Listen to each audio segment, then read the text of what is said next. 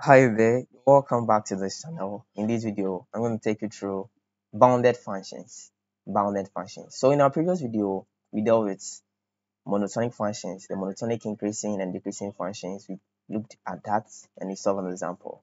So this is calculus family, and if this is the first time you've been on this channel, kindly show some love by subscribing to this channel, and also please watch this video to the end. So what are bounded functions? Bounded functions. So if we see bounded literally means that there's something which has what boundaries, right? Boundaries. So if any realistic thing has physical boundaries or limit to which it cannot exceed, then we say that thing is bounded, right? So that same thing or that same scenario can be applied to functions. So we have certain function which can never ever cross certain limits, right? So a function is said to be bounded if it has certain limits which it can never cross. Okay. So as we have bounded functions, obviously we have something called unbounded functions, right? Unbounded functions. Unbounded functions. So now a bounded function will always have, let's say, a number L, which is a member of all real numbers, so that f of x is always greater than what L. Then it means that this is the what left boundary. Okay. So for any number L, so that our function, whenever the function over all the domain is greater than L, it means that L becomes the what lower boundary of our function. Lower boundary of our function. Mean that our function can never exceed this on the left side, because all the functional values are all greater than this, meaning that this becomes what a lower boundary. Okay. Then if you have another, let's say L2, let me make it this L1 and let me make here L2, so that it's a member of all real numbers, and f of x is always less than or equal to r, or maybe less than, it's always less than r, sorry, it's always less than L2. Then we say that our function is what? Our function has an upper boundary of L2. So upper boundary L2. So all our functional values can never exceed this. So bounded functions obviously gives us a quantified, a finite function. So at all times the function can have limits. Okay, at all times the function can have limits. So now let's typically see some example here. So assuming I have f of x is equal to x minus 1, right, over an interval of, let's say, 0 1 closed. So this is the interval, or this is the domain. Okay, this is the domain which we are trying to find the functional values over. So within this domain, you realize that when I put 0 here, when I put 0 into my function, that's 0 minus 1, I'm going to get negative 1. You get it? So meaning that my function will surely have, the range of my function will surely start from negative 1.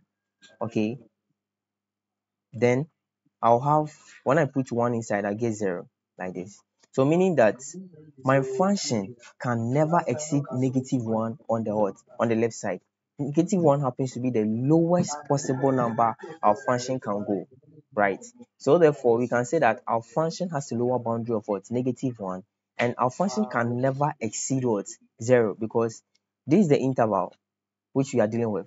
Within this interval, no functional value within this interval can ever get a value greater than 0, because the maximum is even 1. So when I put 1 here, you're going to get what? 0. So to find bounded functions or the boundary, we always put in our endpoint of our interval or domain. So when you put the endpoint, so assuming I'm giving you AB as my interval, okay, so with this AB, I'll have to find f of A and f of what? B. Then my boundaries will obviously become what? F of A as my lower boundary and f of B as my what? Upper boundary. But they will all be like this: less than f of x, less than f of x. So you wouldn't add them to it, okay? Or though this has a negative 1, 0 as boundaries, within a different domain, the same function can have different boundaries. Okay, so the boundaries are domain specific. That is what you should take note of. The boundaries are domain specific. So now let's take this function. G of x is equal to absolute of square root of what? X plus 1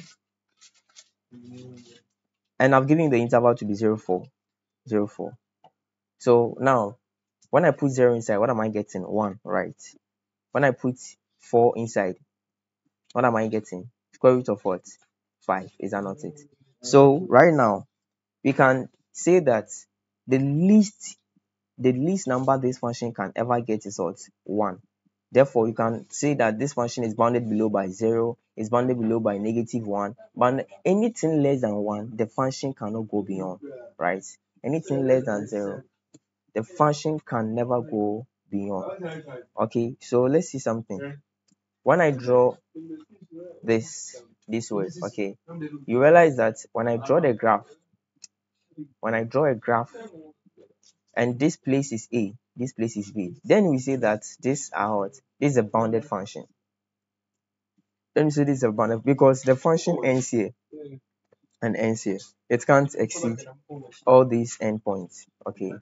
Yes. But something like an unbounded function will surely start from infinity and also ends infinity. It doesn't end or doesn't have any boundaries. Okay. It doesn't have any boundaries. So that's an unbounded function. But for the bounded function, it will surely be confined within an interval so that it will never exceed a certain threshold, both on the left and right. And simply you just have to put your domain, the endpoint in the domain inside the function. And once you get the fixed endpoint as your range, anything less than the left side, anything less than the right side will surely be your lower and upper boundary respectively. So thank you for being with me in this video, and don't forget to like, subscribe, and you also share.